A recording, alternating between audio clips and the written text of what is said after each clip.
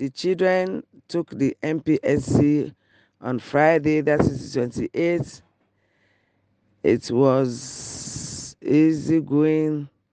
We asked them about the questions and they said it was better.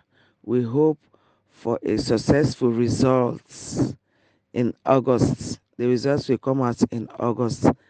So during the rains, there is nothing much going on in the school. We have to celebrate June 16 celebration.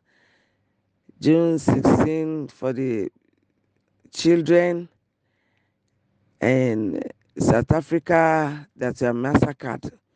We do commemorate it. We do some activities in the school. So that will come up in June 16. So just to update you about things. The next thing is the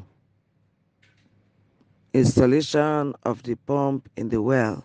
As I told you last, that will take place this month. With your help and the help of the CWS, I pray for them that God will replenish their pockets of everything that they are doing for this school.